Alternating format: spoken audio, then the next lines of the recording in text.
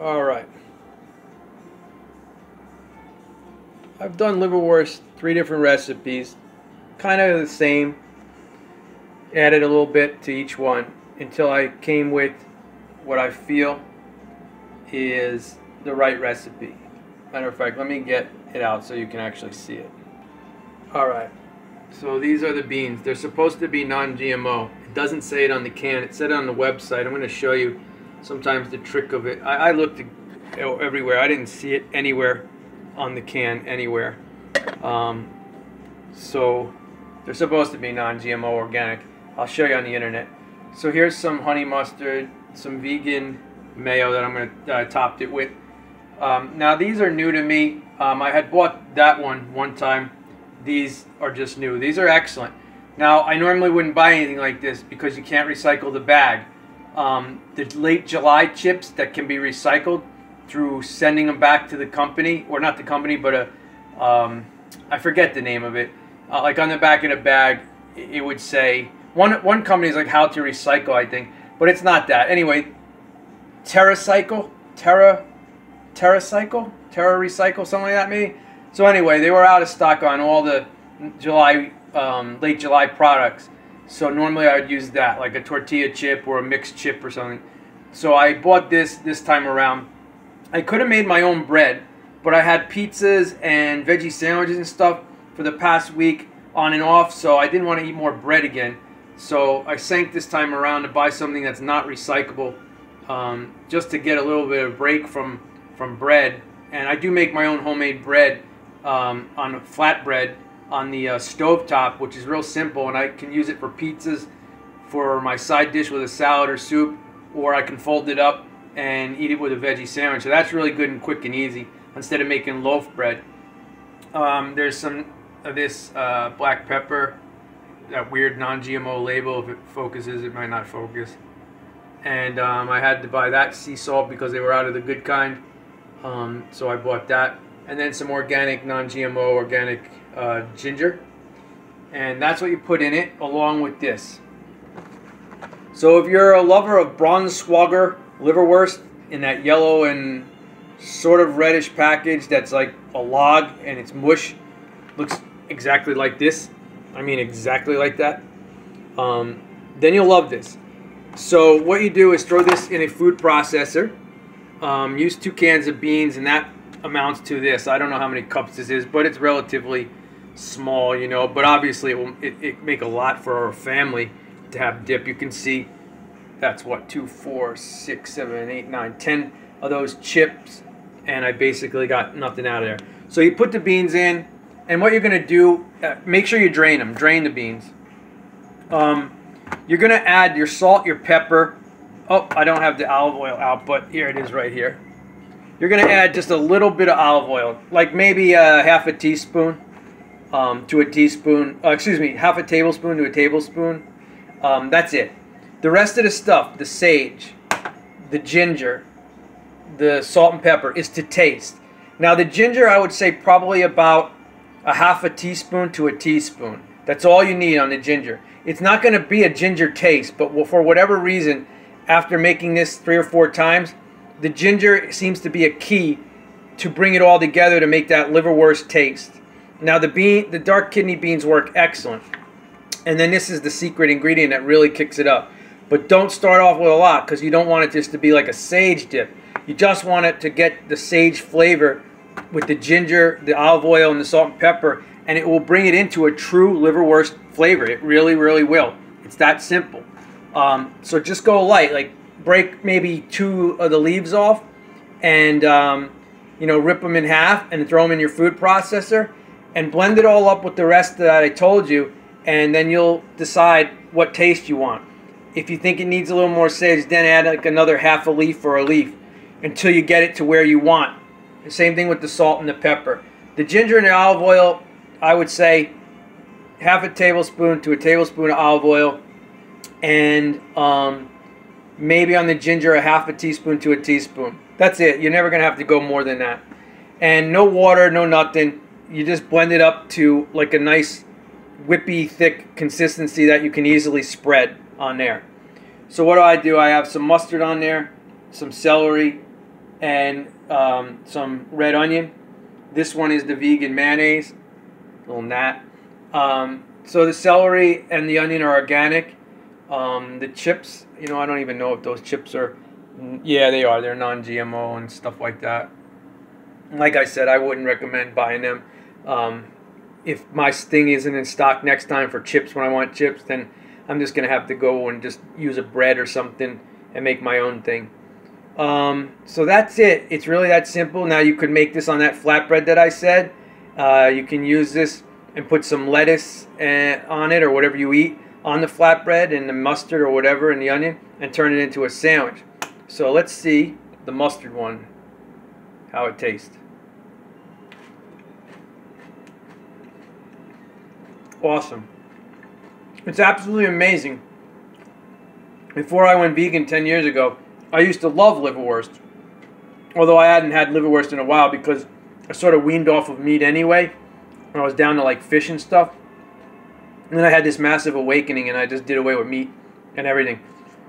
The amount of how close that tastes to liverwurst, and I know most people say liverwurst, mustard, and onion is the way to go, but I kind of like the mayonnaise sometimes. And again, that's a vegan mayonnaise. Everything's vegan here and all that.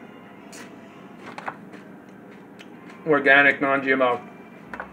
It is, I mean, if I served that to you and put it in a liverwurst container with a seal on it that said liverwurst, I guarantee my father, who loves liverwurst, would never know the difference. Out of all the vegan things I've made, I think this and vegan cheese that I make, you would never be able to tell that it's not the real thing. So if you're using the liverwurst, the secret ingredient, ginger, sage.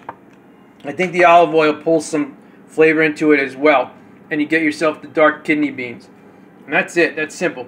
Now, one meal a day I eat non-GMO, organic, recycle, usually only cans and number 1 plastics. I try to stay away from all bags except the late July. This I shouldn't even bought. It's a canister cardboard. They're not going to take that in recyclables. They'll take that plastic and glass they take. 1 meal a day, and grow your own food. So let me show you this real quick, and then I'll just show you my growing my own food now. I do have sage, but I bought it from the store this time. I'm waiting for mine to grow back. And I got some other stuff growing as well, celery and everything like that. So let me show you what I've been doing for 15 months to get you excited about maybe, inspiring you to do the same. Alright, so like I said, it's this 15 months that I've been doing this. And it's working out good. I harvested about 4 cucumbers, 2 good ones, 2 deformed ones a little bit. And then there's a whole bunch still starting to grow. They're like, I don't know, they're straggling behind. They just popped up though. It's not like they're not growing, they just started popping up. So there's some cucumbers down there and everything. I have a strawberry field you're going to see. So like for instance, this strawberry here put out 1, and which put out another, and then another, and then another, and then another. You can see they take up room. And when I show you the rest of them, that's why I don't have my radishes and their greens growing and spinach and lettuce, because they're taking up so much space. Here is a small mini bell pepper. There is some celery growing. Here's some cilantro I just started. Brussels sprouts popping up. This is almost mature now, this oregano. That basil has been cut a few times. And the sage, if you can see the sage in the middle, that's regrowing, and down to the left regrowing. And it's still growing upwards. I've taken some, even in the middle, if you see in the middle, to the absolute middle one, where I took most of the leaves and cut the top off, look down in the middle of it. It's regrowing out of the middle there too. So that's why I bought sage, so this can regrow itself. Yeah, you can do this stuff. It's simple and easy. This whole shelf system is 6 feet by 3 feet by 16 inches, to give you an idea how wide that is. Pretty good. Like this is probably 6 inches. That's like 7 or 8 inches. And you can see the 3 mediums and then the smaller ones. And it was like, I don't know, total with tax, 60 bucks on Walmart. They come in 3 different colors, 6 feet high, 5 adjustable shelves. I bought this on top of that, to put on top of that so nothing falls through. The only reason that's empty is because I have all those berries growing there right now and I can't switch it up yet. Because I originally kept it like that and then I just switched it over about 2 months ago. or a month ago, maybe not even. And the lights are GE grow lights. Those grow lights are excellent, as you can see, from babies. They're actually called from seed to fruit and flower. They're red and blue spectrum, but I like the white. But they are red and blue spectrum because the bright white light is so beautiful compared to like that pinkish or purple haze. Purple haze. So what else?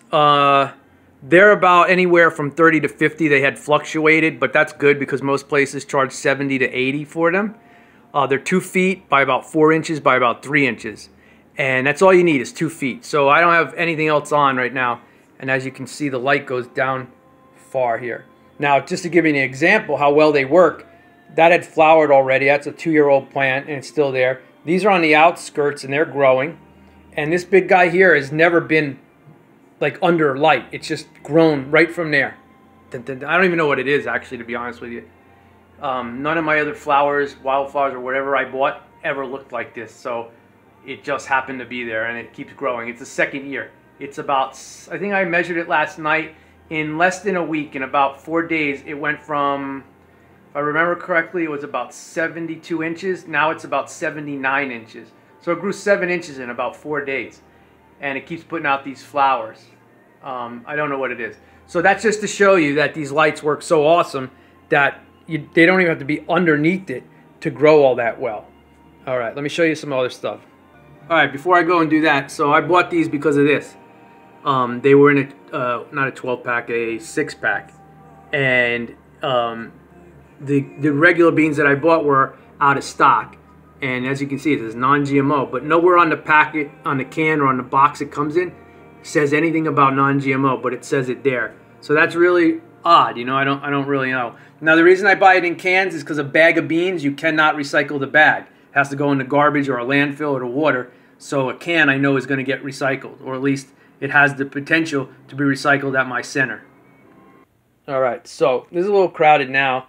A lot of things are on the floor again because of room. Again, the strawberries are taking up a lot of room, and plants that are still growing from the summertime. So this is a tomato. Now, I'm going to show you 3 different tomatoes. This one here that's starting to flower all over, it's either a Campari tomato or a grape tomato. Same thing with this. I don't know which one I put in which plant, which it doesn't matter to me. And then the other guy here, those bigger guys, are Roma tomatoes. Okay, now, with the peppers, the mini peppers and the big pepper I'm going to show you, and all these tomatoes, store-bought, non-GMO organic. I ate them and I planted the seeds. I've been doing that outside and inside. Outside for 2 years, inside for the past 15 months. And as you can see, they grow really, really nice. That is a large bell pepper. The other one I showed you, and I'll show you another one, were the mini bell peppers, and they were orange, red, and yellow. These will be green, but I let them ripen until they're red.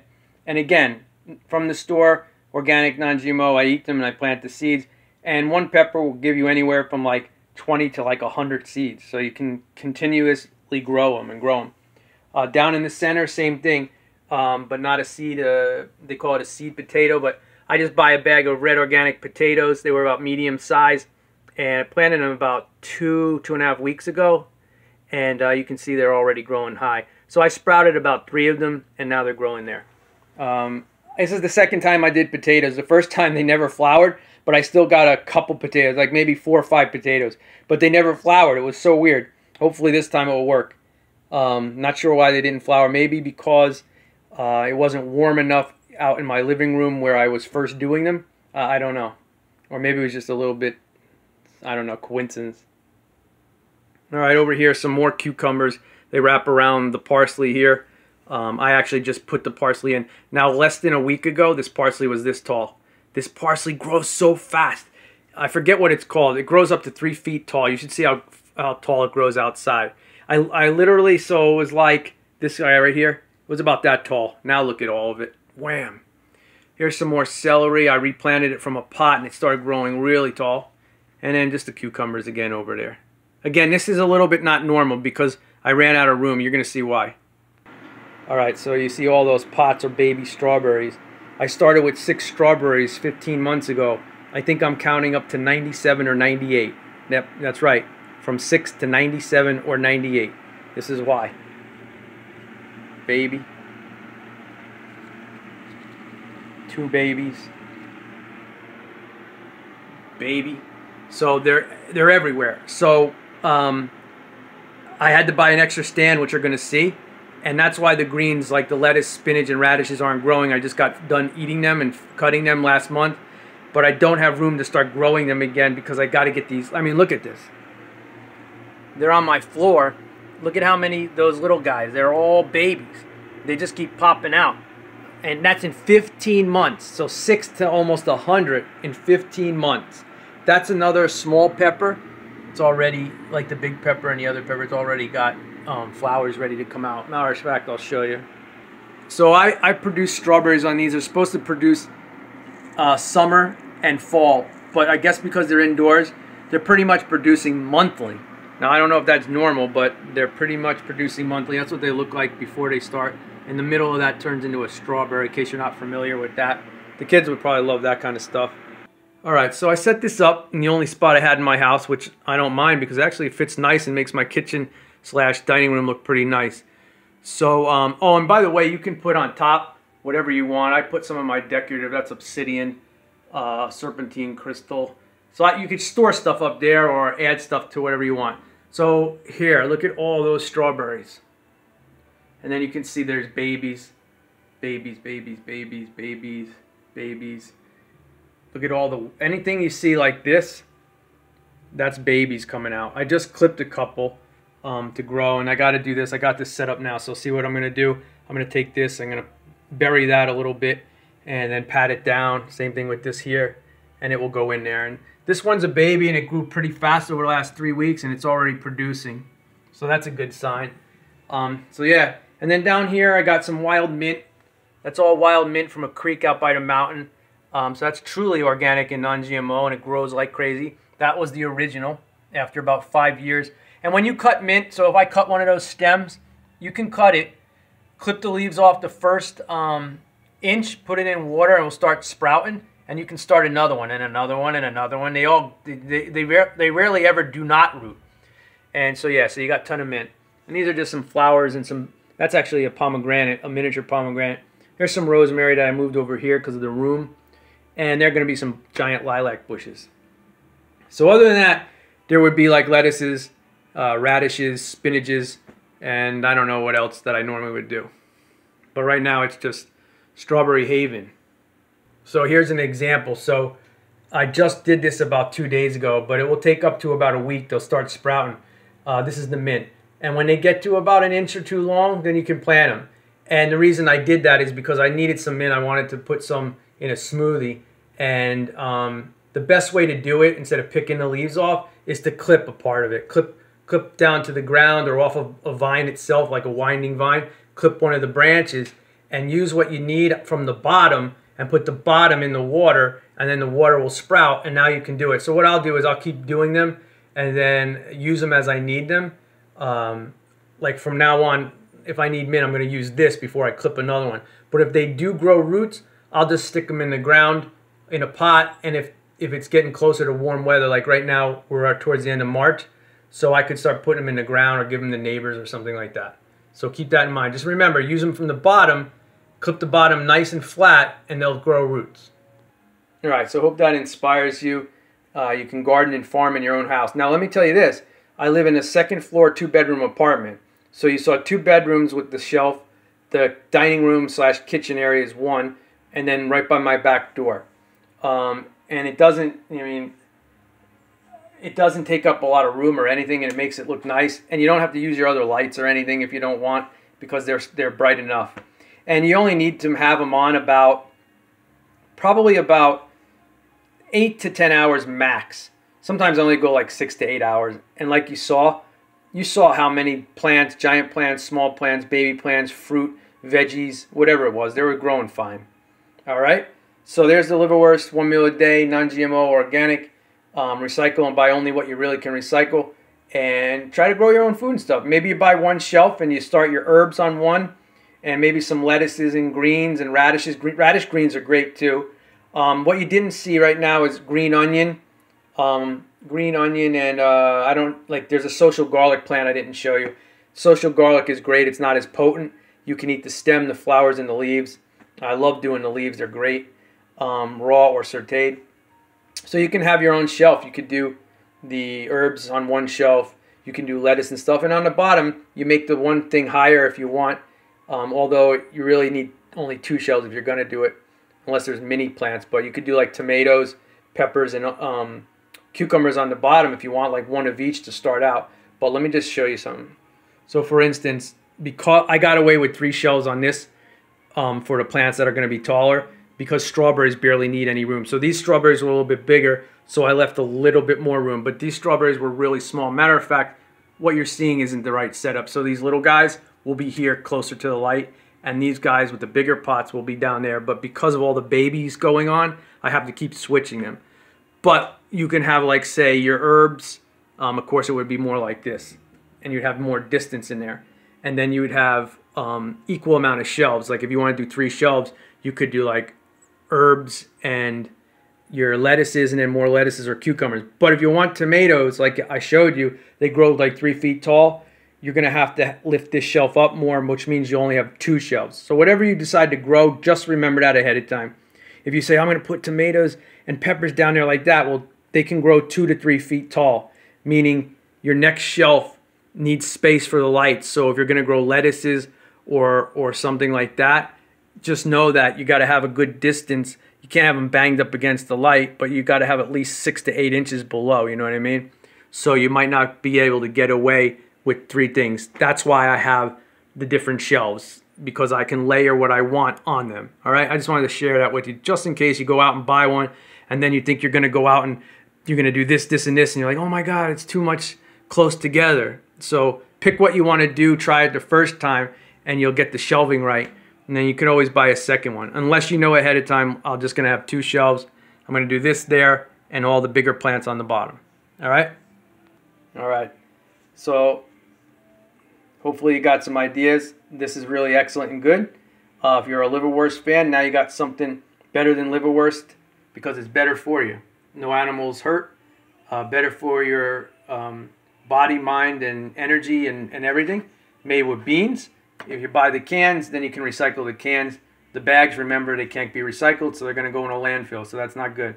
So try to live consciously, evolve to something better on all levels. All right? Lots of love to you all. Bye-bye.